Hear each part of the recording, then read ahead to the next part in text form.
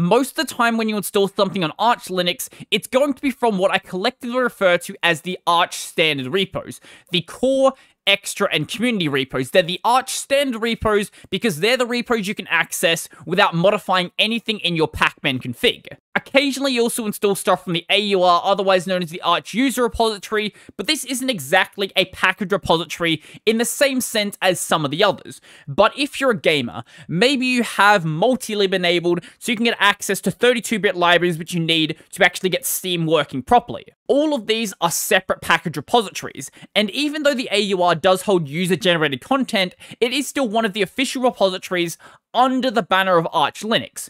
But there are also third-party repositories as well that anybody else out there can run. I might do a more general video on those in the future, but today we're focusing on one in particular, and that is the Chaotic AUR. Before I can explain what that is though, we need to step back a bit and talk a little bit about the AUR. So generally when you install something from the AUR, you're going to have to compile it. This is the big difference between the standard repos and something in the AUR. The standard repos distribute binaries, the AUR can distribute binaries with packages that are labeled -bin, so say lf-bin, brave-bin, firefox-bin, so on and so forth, but most of the AUR is something you have to compile yourself. And compiling code while providing performance benefits, if you actually tweak your compiler options and try to get the absolute most out of the application, it does have a drawback, and that drawback is downloading and compiling code is always going to take longer than just downloading and installing a binary. So then, the Chaotic AUR is going to take certain packages from the regular AUR.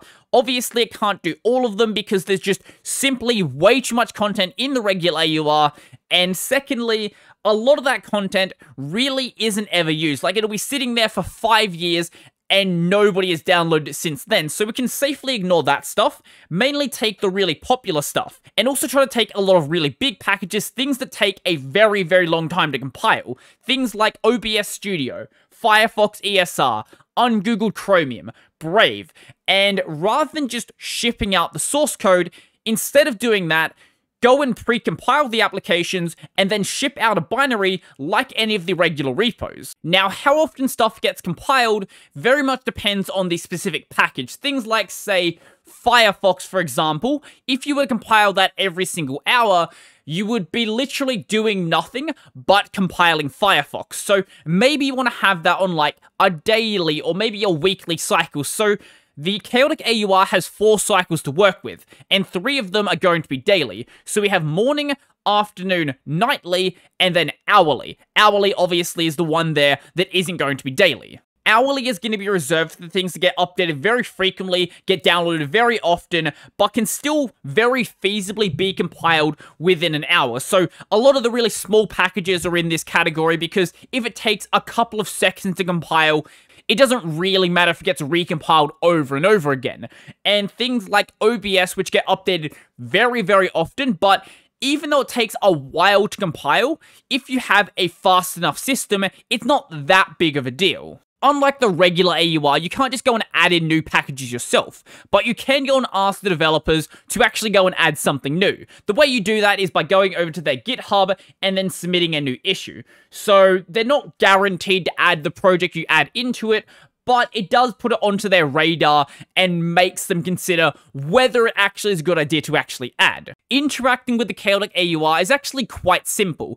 It's not like we're going to need some new tool to actually do so. What we're going to be doing is making some slight modifications to pacman so that pacman actually knows the repo exists. So the first thing you need to do is go and import the key for the server. Once you've imported that key with the first command, the second command is going to go and sign that key with your own personal key. Basically, what this does is let you have a trusted communication between your computer and the Chaotic AUR server. If you want to know more about GPG, there are dedicated videos on it. I'm not going to explain that today, though. Now, we also need access to the Chaotic AUR mirror list and keyring. And where are those stored? Well, they're stored on the Chaotic AUR. So we're not actually able to go and download it normally by just, doing pacman and then the name of those packages. So what we need to do instead is go and download them manually. And that's exactly what this command here is going to do. And once you've done all of that, you've done basically the baseline to make it so pacman actually knows the repo exists. But there's one more thing we need to do to make it so we can actually interact with it.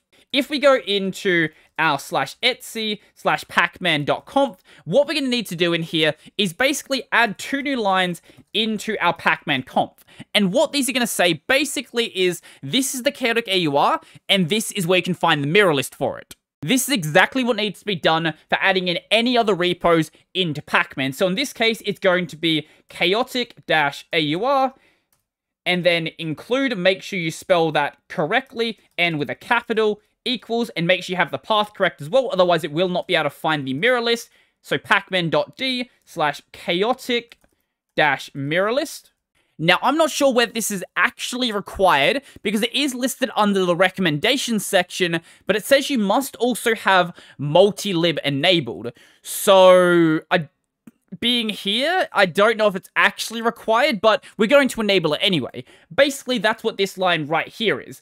Multi-lib, I think, might be included inside of the default config, but it won't be enabled. So if it is included, basically just go and uncomment it. If it isn't included, basically just include what I've got right here. So multi-lib, and then this path right here to your mirror list, which is basically the default mirror list.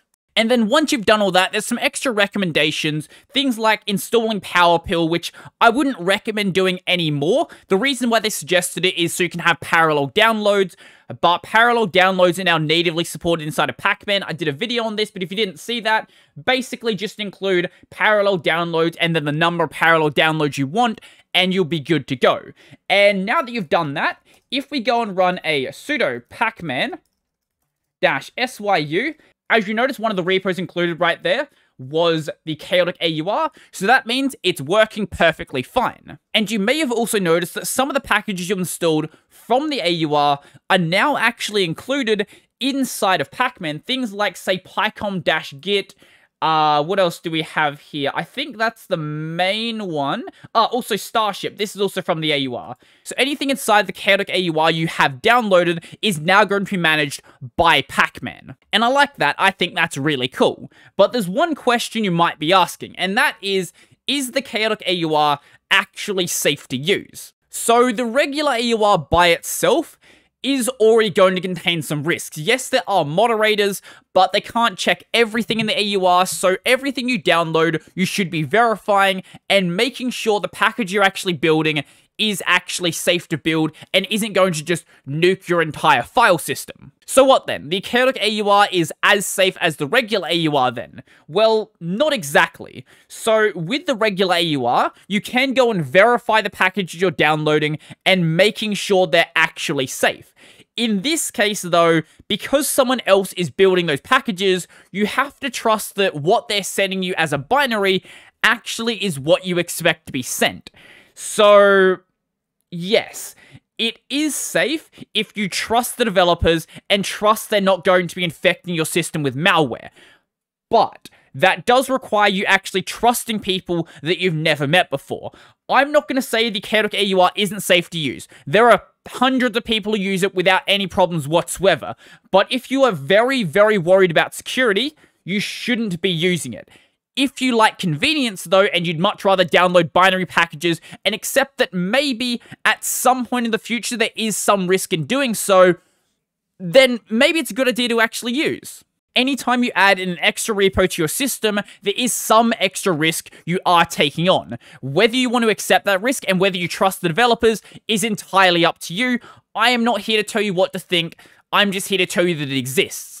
Let me know in the comment section down below, do you use the chaotic AUR, or are you going to consider using it now? Do you think it is a massive security risk and you compile everything yourself? Actually, better yet, maybe you don't even compile everything yourself, maybe you write everything yourself on your system and you never touch anyone else's code. Let me know your thoughts in the comment section down below.